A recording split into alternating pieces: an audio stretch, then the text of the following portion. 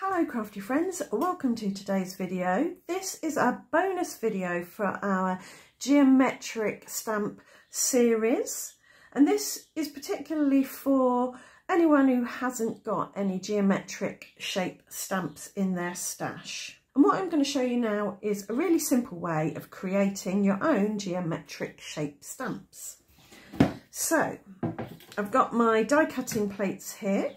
I've got some craft foam. This particular foam is about 2 or 3 millimeters thick, but use what you have. So all I'm going to do is take my fun foam, put it on my die cutting plate, add my simple geometric die shapes on top, put a bit of card on top of that to protect this area of foam, then add the plate and run it through my die cutting machine. And we should have some shapes cut out of fun foam. You can even buy pre-cut fun foam shapes. Look in the kids section of your local craft store. As well as die cutting out your shapes, you can also just cut them with scissors. So I'm going to cut, I think, a triangle. It's going to be an irregular triangle, but a triangle nonetheless. And obviously with this technique, you're not restricted to geometric shapes. You can cut out whatever shapes you like, leaves, butterflies, flowers, etc, etc. And all I'm going to do is pop a bit of stick glue on an acrylic block. And I've got a bit of smooth white cardstock here and pine needles distress oxide. And I'm going to give that fun foam, craft foam stamp a good inking. And very carefully press it down and give it a few seconds to transfer. And there you have a circle.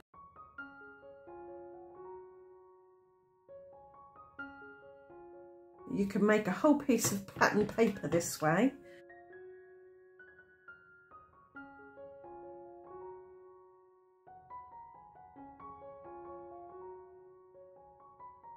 So there we have a piece of pattern paper with some big, slightly irregular circles on with a slightly distressed look, and I really like that. I'm going to keep that for later use. As well as acrylic blocks, you can also use stamping platforms with your homemade stamps. And I'm just going to pop some stick glue on there, pick up my stamp with it and do a bit of repeat stamping. Now I'm going to try this Catherine Pooler ink.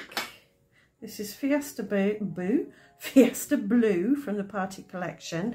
I've got a bit of a divot in this stamp, so that will print, but that's okay for this demonstration.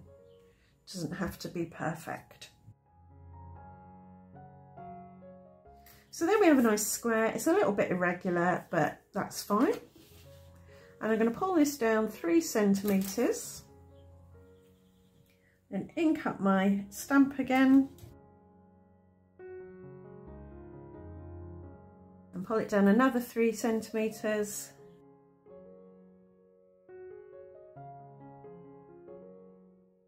There we go, and we could do a 4th one.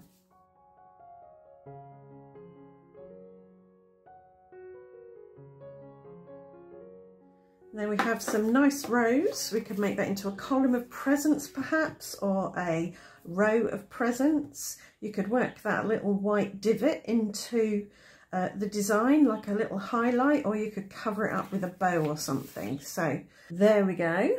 Now you can clean these off with a baby wipe or a bit of water, or you could even just plop them in a bit of warm soapy water in the kitchen and keep them with your stamps, or you keep them with your dies so that you've always got them. And to get the stick glue off your blocks, again, it's just water. You could put it in the sink and soak it in some warm soapy water and take it off the back of your stamp as well. So as I've cut it, I'm going to build up a pattern with my hexagons. I'm going to pull that down 3.5, I think. In tomorrow's video, I believe it is, we are going to be using the hexagon stamps from the stamp set. So this might be useful if you've got hexagon dies and some craft foam. You could cut yourself some hexagonal stamps if you haven't got any.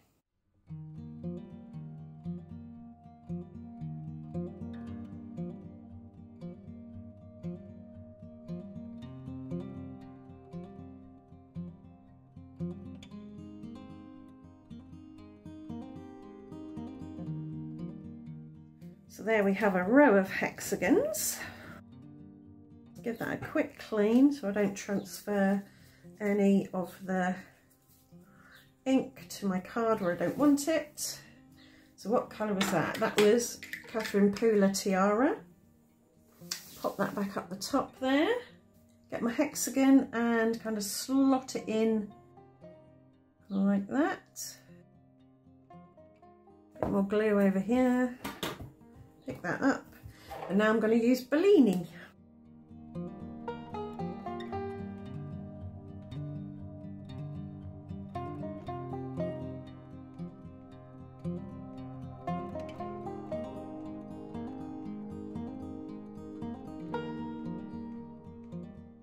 So I could keep going with that, cover the whole paper or just part of the paper. We've got hexagons, squares and circles. Later in the series we'll be looking at triangles. We'll actually be making bunting, spoiler alert, using triangle stamps. So you could cut yourself some triangular fun foam bunting shaped stamps. Before I go, I've just had a quick thought. If you want to add texture to your craft foam stamps, then run them through your die cutting machine with an embossing folder. So I used this cross stitch embossing folder, and I've got a cross stitch pattern on my stamp. So I'll add that to my acrylic block. Now I'm sure this will not give a perfect impression, but it will give you a bit of texture. So you can create patterned geometric shapes this way. So they do have a bit of a grungy look. So the impression you get will depend on how much ink you add, what ink you add, how thick your fun foam is. If it's a bit thicker than this, you might get crisper impressions. And also how hard and how long you press it down for. But if you want a bit of pattern, probably be a bit distressed rather than a crisp, clean pattern, then, as I say, run your die cut foam shapes through your die cutting machine with an embossing folder. And you might, let's just try one ghost impression, whoops, or second generation impression. So we'll pop that there, no, we'll do it there so we get the whole thing covered. So that's the first generation, and now a second generation impression. So it's a lot lighter. We can probably even get a third generation. I'm pressing quite hard. You just keep going until you've exhausted your ink. Right, there you go, some patterned geometric stamps made with craft foam. I think that'll do. I hope you found this little bonus video helpful and that it's given you another tool that you can use, fun foam and dies or scissors, to create simple basic shape stamps. Right, thanks for watching and I hope you enjoy the rest of the series. Bye for now.